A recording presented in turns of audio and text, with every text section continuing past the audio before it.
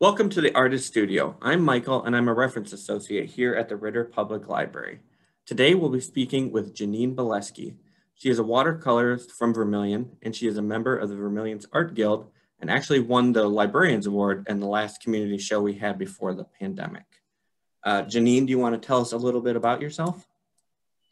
Well, I am a longtime watercolor artist, pretty much self-taught, a few classes here and there because you need that.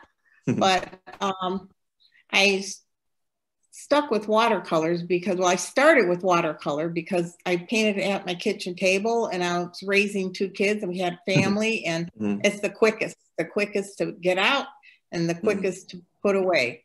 So and then I just kept with it because it is a fun medium to use. Yeah.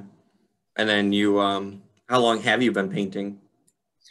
I started painting in 1992, but took a long break because I had to start working full time and then still raising two sons. So I didn't have time to paint. So yeah.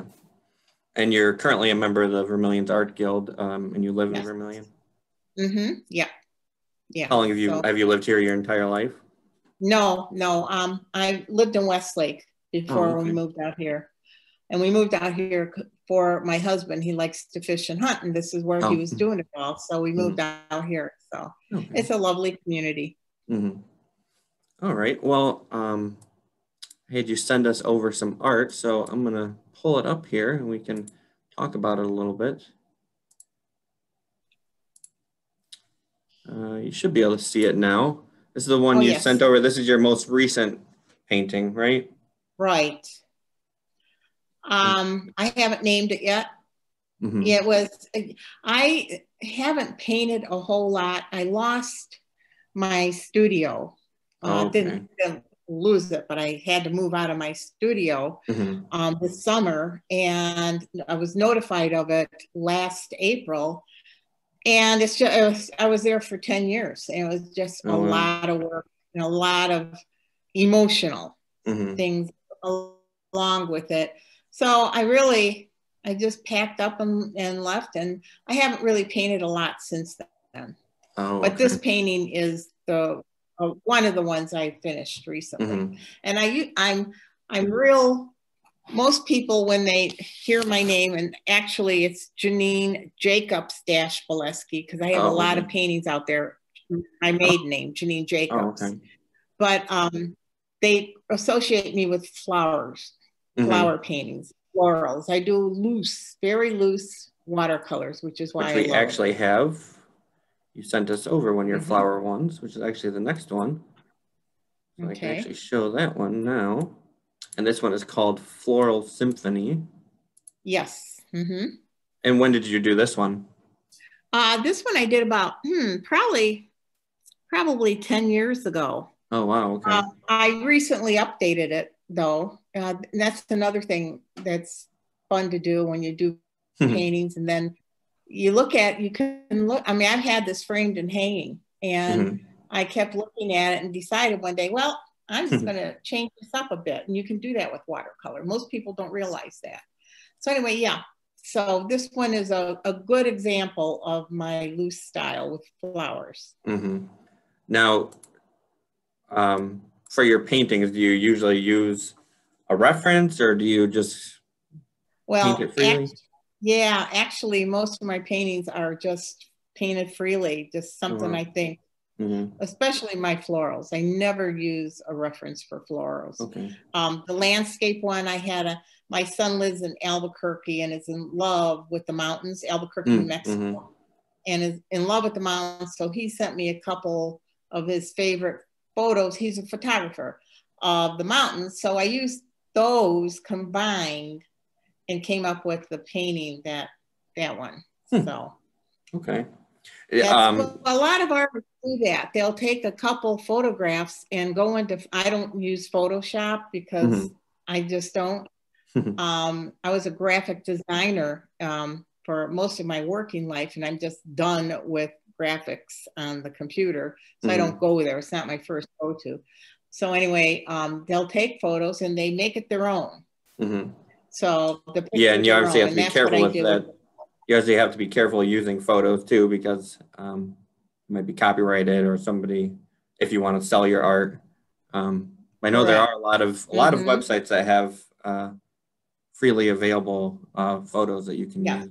Mm-hmm. Right, right. But these are that painting's a conglomerate of about 3 or 4 photos. So, you know, just the feeling of it. Mm-hmm.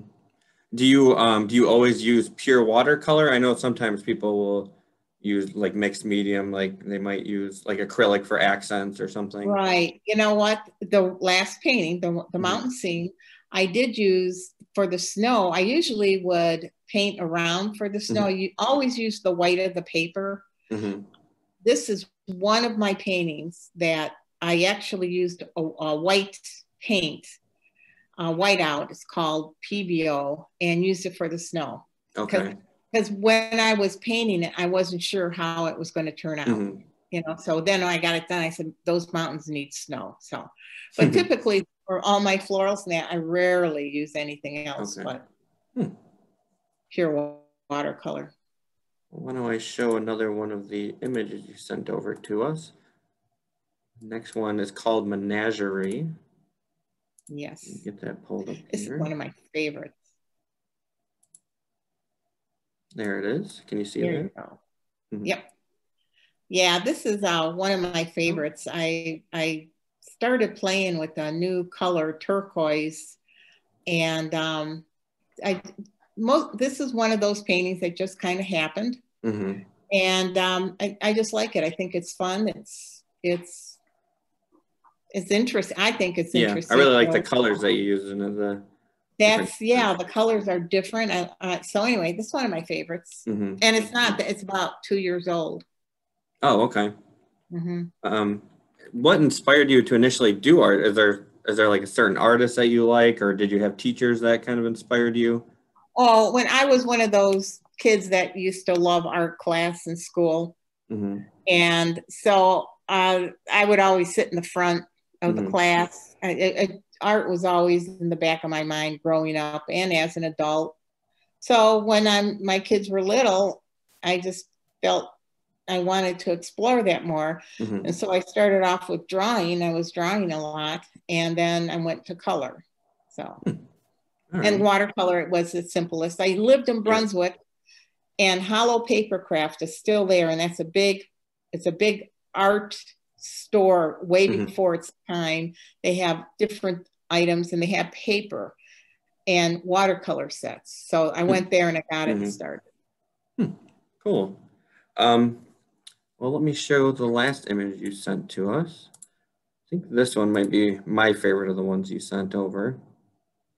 This one is called Sue. Oh, yeah. And now, did you use a reference for this one, or? Yes, I had to use a reference for this one, yeah.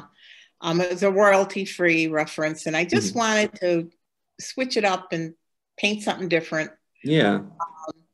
And so, this, if you saw the reference, you would recognize it, but it is a whole lot different than the actual reference this painting is. And I just wanted to try something different. So I like this one a lot too. This one sold immediately.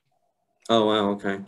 Yeah, it's interesting because, you have landscapes, you have floral, you have obviously images of people. So obviously you paint a wide range of subjects and topics. Yeah. To keep myself interested. Do you have any tips for people that are interested in watercolors, but also getting started in art in general?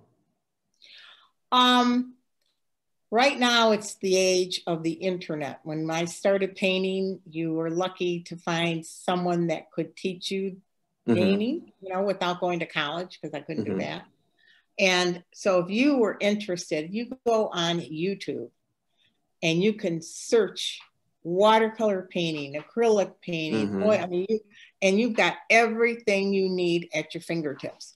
And that's something I would start with immediately. If you have an interest, go there and look. Then you can find area classes that because you need to get out and Yeah. see other people painting and ask direct questions, and you'll find area classes that you can do that with.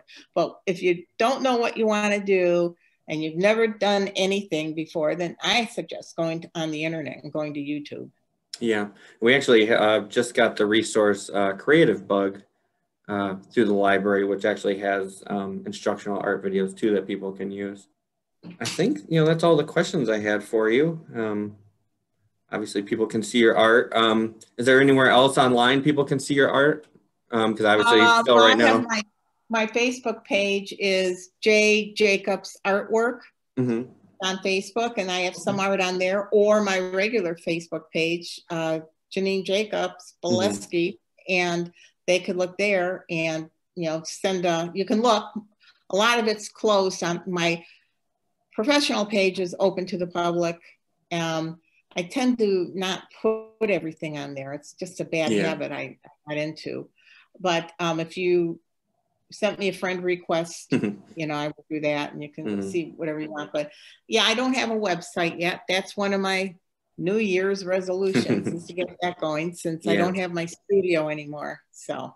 And then obviously once everything's open again, you've had art here at the library and around town. So. Oh, absolutely. And once that starts up again. Yeah, Vermilion Art Guild, I'll be showing paintings at. Yeah. Well, great. Hopefully we can see your art in person soon. And thank you for taking the time out to do this.